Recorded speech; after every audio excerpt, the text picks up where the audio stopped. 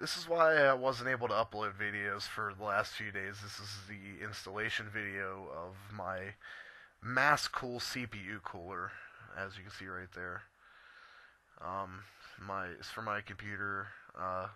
The water cooler went out in it, which was a Thermaltake Water 2.0, and yeah, I yanked it out and pulled my processor. Luckily, it didn't do any damage to it. Of course, I had it set up to like shut down after a certain temperature, but oh, this is part one of the install video. I used my phone to record this, so pardon the shitty quality.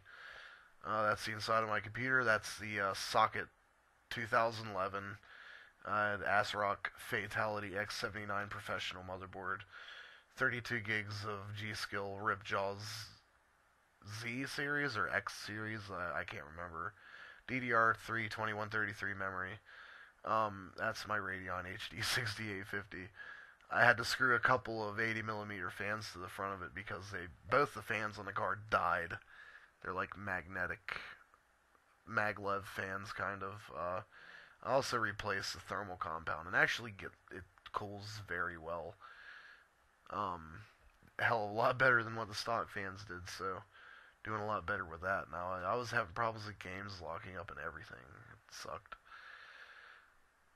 But yeah, less than 2 years, and my Thermaltake Water 2.0 Pro, the one with the dual fans, the dual 120mm fans, died. The pump died. So don't buy Thermaltake water cooling products. Here I'm like just prepping. I'm using the box that the cooler came in, and I'm gonna set my processor on it.